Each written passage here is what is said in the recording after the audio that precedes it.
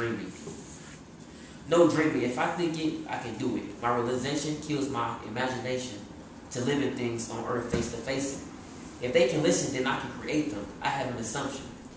It's time to motivate them, so let's keep it moving like a U-Haul truck accelerating. No dreams, this reality. I'm speaking real talk. I'm not sleepwalking. I only dream every often. But right now, I am woke. And life is now breath. So I'm going to live my life awake, my best, before death.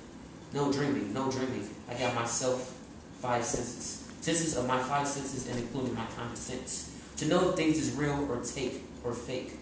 Like a lie detector. Test I can polygraph a person just by the looks. Even though they say you can judge a cover by its book, no dreaming, no dreaming. Fantasies of a bad time needs a overlook. No dreaming.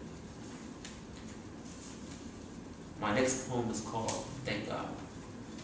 Thank God, this poem is my praise to God. Thank God, I have a mind to think, the ears to hear. Thank God, I have eyes to see, and a mouth to speak, and not to forget about the nose on my face, to smell the good of life that God gave to me, but not just me, but you and I. Thank God, this poem is my praise to God. I am still not yet finished, like until I diminish, so thank God that I am living. And not dished it like the rest in peace, so that fact that I am alive, I'm going to be the best I can be. Thank God for the self-confidence in me. This is my praise to God coming from the Almighty God in me. The next poem is called Hard Times. Hard times will go away if you can keep your mind straight and deep meditate like you pray. Hard times can be lessons learned. Just try to never make the same mistakes or you will never learn.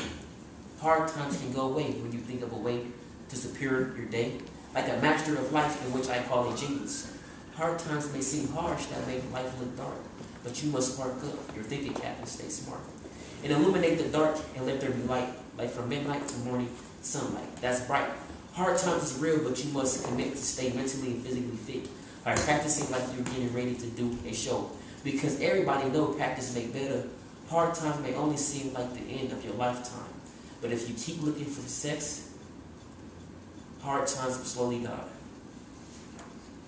And that is called Hard Times.